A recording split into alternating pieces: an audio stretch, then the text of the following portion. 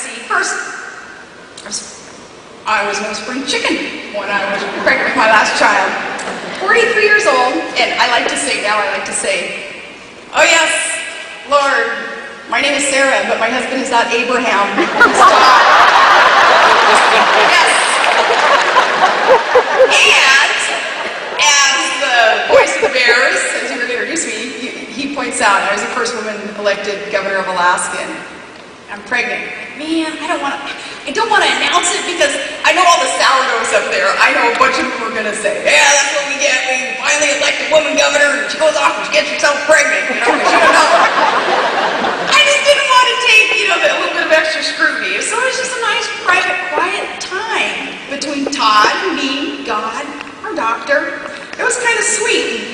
And matter of fact, I thought I was going to go for the world record. See, how long could I go without telling anybody I was pregnant? And I made it 7 months. So that's got to be close to record. But here in Alaska, though, remember, it's so doggone cold that you're just putting on more and more fleece, more layers.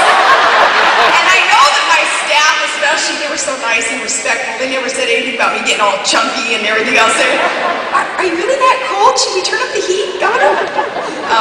Anyway, you know what? By the way, some of these internet bloggers, and this will be the last thing I say about media, what they do though, but this conspiracy theory that my child Trig cannot be my child, and we call these people Trig truthers, and there's a bunch of them out there because I didn't tell anybody I was pregnant until I was 7 months, and then Trig came really early, and I went into labor when I was in Texas. I was keynoting an oil and gas speech, and Governor Barry, he introduces me, and I do my quick speech, and I shorten it way up, and Todd's at the exit, and Todd's saying, come on, we gotta go have a baby, we can't have a fish picker born in Texas, and Rick Perry, as I leave the stage, and Rick's like, oh, don't tell me you're gonna go off and have that baby now. I'm looking at him like, I think I am.